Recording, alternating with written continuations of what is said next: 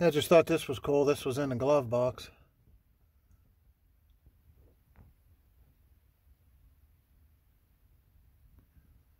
Checking your oil. See your Plymouth dealer for oil change recommendations. Well, hell, it says it right there. Change every 8,000 miles. Wow, I'm surprised on that. Every 5,000 miles if equipped with hydro drive. Hydro drive is fluid drive. It's kind of like the first stages, I guess, of automatic maybe. I think it like uses a clutch to let out, but then it shifts on its own. You let off the throttle and it shifts.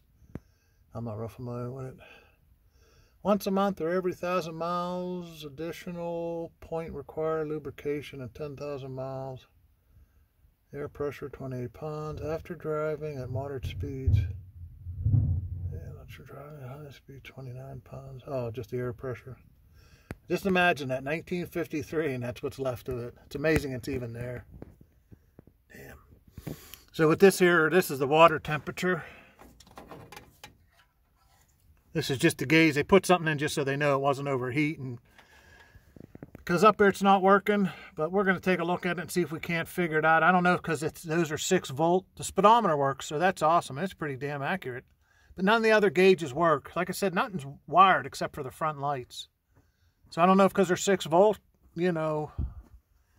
So they wired this in, but they didn't even hook up the wires for the lights, because this will light up at night. But if I can't get those working, I'll just mount. You can get like a little nice little 3 gauge. I think they make one that has like kind of an old school look to it. So we'll deal with that when the time comes. Compliments of Cruisin' Few. Look, but please don't touch. That's awesome. That's my first time driving a 3-speed on the tree. It's fun. I like it. I like it a lot.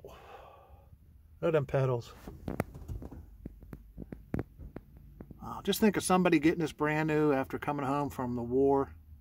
Well, getting ready to head back for Korea. It's amazing. Look at that, an ashtray. Oh shit, there's a condom in there. Nah, but there's actually ashes. Look at that. Could they be from 1953? Hell, is that a snakebacker? Oh, it's a piece of wire. Could those be 1953 ashes? You know what? That might have been somebody's remains. He was taking them back to New Mexico to bury them. I do have the cigarette lighter. I don't know if it works. I doubt it. But there's the ignition. And there's the switches for the lights, the dash lights, and the wipers. The wipers do not work. Once again, I don't think nothing's like they didn't wire it. So I think what happened, this car came from New Mexico to PA, because I'm the 4th owner. And I think the guy in PA is the one that did the 12-volt conversion, but didn't finish it. And then I got this off of a younger guy, and he said he didn't do nothing but just put the tires on. So, but yeah, I mean, just look at that. Look how clean that is. Like I said, you got a little bit of spot rust there, and that's no big deal. But these jams, man, you just don't find them like that.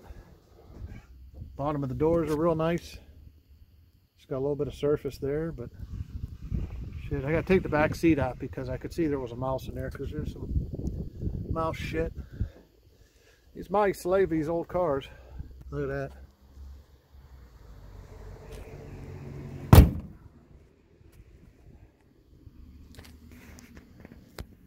Yeah, I love the natural patina, to be honest with you. So, all right, everybody, I appreciate you watching.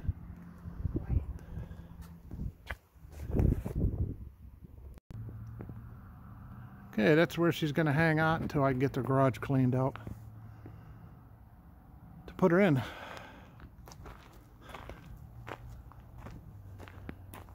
So you can see that little puddle under there. It's dripping gas. Only when it's running, so I think we'll get her all taken care of. Looking forward to doing the Google and searching and finding stuff I want to get for it, parts and stuff. So those are just white wall tires that they didn't wash the blue off. She runs good. Needs a little bit of carburetor. I'm going to rebuild the carburetor. It's a little, I got to get the right air cleaner on it. And then we'll see if needs any adjustment or anything. All right. At some point I'm going to do a little coffee talk and kind of explain why I bought this. I mean, really, does it need an explanation? It's a cool car. I think it is. Okay, we got Rosalita in the garage. And if you remember our video I showed my garage, it was a friggin' nightmare. But we got everything all cleaned up, got the floor all cleaned. I got this whole other side of this garage here. It's in dark now, but I'm gonna finish my woodwork over there. But I needed to get her in.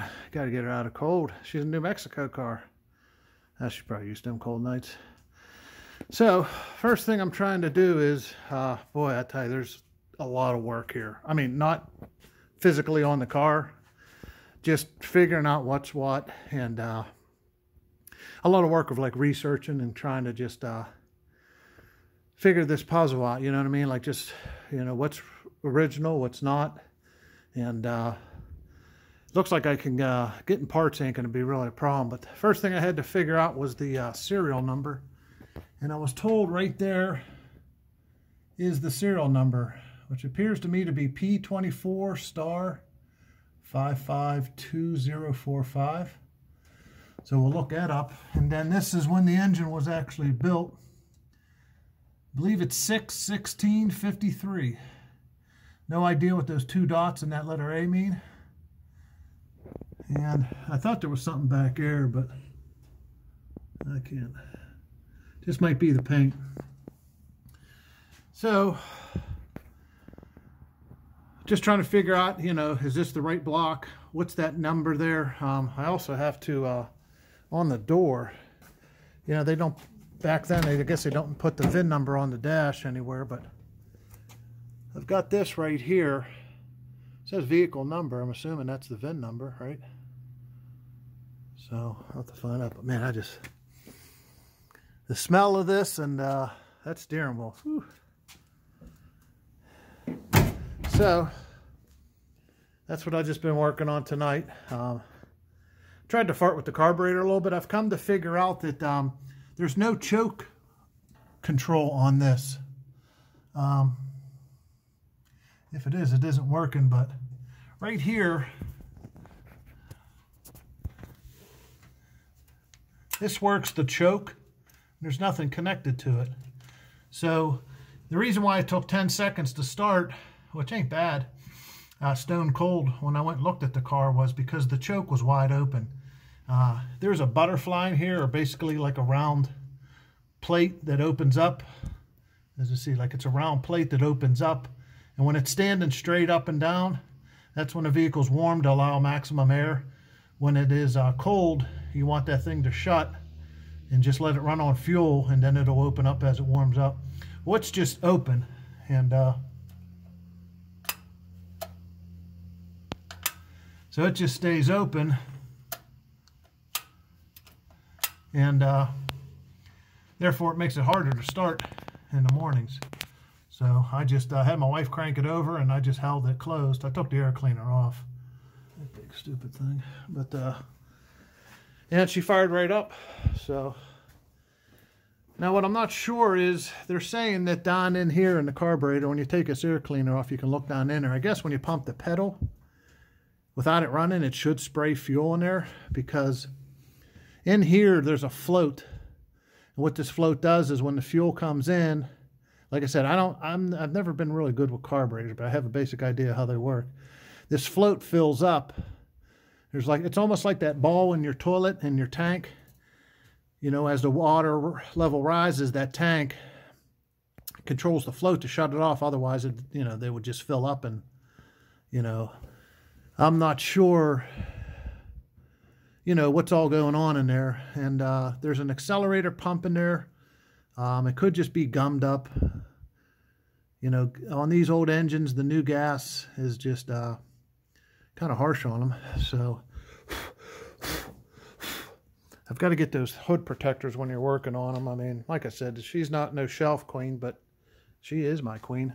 And yeah, so I think the first thing what I would like to do is, it's probably the wrong time of the year, but I really want to get this thing up on the, my goal is to get this up on the, all four on the jack stands as high as I can, and I want to clean the whole underneath, get all the gunk, and I mean, there's some serious, that is some petrified grease there if I've ever seen it. I want to get that all cleaned off. That's probably going to be at least a week's worth of work. I mean, it's like it on the transmission, the bell housing. Yeah, you can't tell, it's a little too dark in there. But I want to get it all cleaned off. Like I said, don't drip nothing on the ground, except I figure out the fuel, why it's leaking. Right here where the fuel line goes to it, it's actually cracked. I don't know if somebody put the fuel line on, you know, I don't know what, hard to say. I mean, it may not be an American-made piece of product, therefore, the idea that it could be junk is very well possible. So that needs changed, but like I said, it only leaks whenever it's running, and it's just a very little bit. But something that I need to, yeah, here's what I'm thinking. Yeah, because see, we're cold now. See, I'm finding out that there is a flapper here. You see this? Okay. I'm going to have to pull the carburetor off. So here's your exhaust manifold, right? Okay, this is where all the exhaust gases come out. You got one cylinder. There's two here that share one, so that's 3, and it's same thing back there. Well, they all come through here, right? And then they eventually want to come out and go down to the bottom, which the exhaust is leaking there. There's a gasket that's blown out. But being the intake sits on the exhaust, what this is supposed to do is, in the mornings when it's cold, there's a spring behind here that when you're heating it up, it contracts. And there's a flapper that opens and closes. There's a flapper, so typically if this wasn't here, your exhaust would just go right down to your out pipe. But this thing actually closes when it's cold, and it's automatic, that spring. When the spring's cold, it does not contract. It's kind of at its biggest, I guess. It's like a coil spring.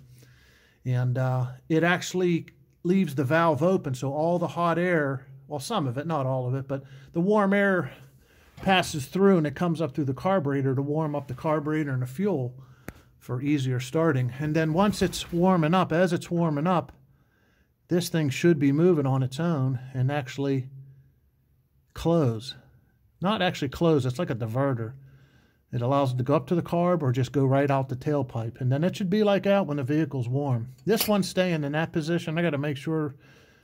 Yes, like I said, it's just always been there. So I'm assuming it's not working. But when I press the throttle, I'm assuming what's happening is when I press the throttle, it will open up. The exhaust gas got enough pressure to push the thing open, and it opens. But this thing should just stay open. And so I'll have to investigate that. I'm probably going to take the carb off, and it's got to be that spring. So I thought I watched a video on it, and somebody was explaining that I'll have to check it out again. But yeah, there's no way to control the choke, which is no big deal. And there's an access hole here. I have no idea what that thing is sticking out. Kind of like pulled it. I don't know. I'm always afraid of touching shit. And, I pulled it, and yeah, I don't know. There's so much to investigate here, but I'll just run like a cable, and the cable will hook on the other side of the carburetor on that linkage that I was playing with earlier, and then all you do is you just pull it to close the choke, push it in to open it all the way when the vehicle's warmed up, so that's not a big deal. One concern I do have is there's a little hole here that poked through. I just have to see about getting that welded, or and just get some JB weld and run a tapping screw or something in there. I'm not really sure. So I'm getting a little pop, you know, a little exhaust there. Noticing on the intake manifolds, it's like there's some wetness when it's running, obviously. So that's probably not sealed up 100%. And I noticed it on the other side too, that it was wet when it was running. So I think what I really want to do is I want to get this engine all cleaned up, the engine, transmission, everything degreased, and I think what I'm going to do, first thing I'm going to do is I'm going to pull them spark plugs, and I'm going to do a compression test, and I'll show how that works. And you're just screwing this gauge into where the spark plugs go, right? And what you're doing is you're checking for any leak through each cylinder, and you just turn the engine over. Of course, you just disconnect the coil so it don't fire up, and it'll read a pressure. It's kind of like an air pressure, like on your tire of a car or anything else. It's just as that piston's going up and down, it's compressing air. And I think on this, when it's brand new, it should be upwards around 120. But being this ain't new, and I don't know when or how or well, or if it's even been overhauled at all. And so I think, you know, somewhere around 90 pounds is acceptable. I think anything less than that. I think no one cylinder should be more than 10% off. So we'll do all them, and that kind of just gives you an idea where you're at. Like I said, this thing fires up when it's cold, and that's kind of a good sign you got good compression. And in fact, it don't smoke at all. It seems like it's running rich, but like I said, I know I got some carburetor issues here that need figured out. There is a carburetor kit that came with this, and so we got a hell of a learning step here, but I'm learning that I can go on to rockauto.com and buy all the hoses, the belts, and the shit's all like really cheap, you know, but it may be coming from overseas. But some of the stuff, I guess I'm not really, you know, the vehicle ain't going to be on the road every day hammering back and forth to work, you know, or I'm not going to be, hey, I may dress up as a salesman, start selling shit door to door like the old days, but so stuff that is okay to kind of skimp on, but the things that you don't want to, I won't. So, but got a lot of figuring out to do. This is the 12-volt conversion. It was a 6-volt system, and I got to figure this shit all out because I actually want to get this all put into some sort of that black plastic that you normally see wires put in. So, but we got some things to do. The battery's not tied down, and you know, it just goes to show that I've been driving this car around. There's been some bolts. There were some nuts laying on top of the head. They look like they've been there for a long time. So she's old Rosalita. She's a smooth runner. It's got air shocks in the back, but I believe the one's blown out. But they're not that expensive to get, and front ones aren't very expensive either. So, but that's basically what we're doing here this evening. Just kind of doing some investigating. Yeah, I got to get the rotors pulled off of that on the backs. I got the wheels off of, as you've probably seen that, but I got to get them pulled off. I got to go get them rotors. But I put some fuel treatment in the tank of her, and some of this lead additive. These vehicles they were made to run on leaded gas, so I put a lead additive in there. Kind of helps with the valve train. So, but she's a smooth runner, and once like I said, now she fires up, you know, cold, and so I think I got a good, you know, at least a good platform here to work off of. And if I don't have to get into rebuilding this and just refreshing up the gaskets, and you know, we'll just kind of stick with that. So, but all right, everybody, thanks for watching along. Like I said, if you get anything out of it, if you don't, like I said, yeah, so, all right, everybody. Have a good evening. Adios.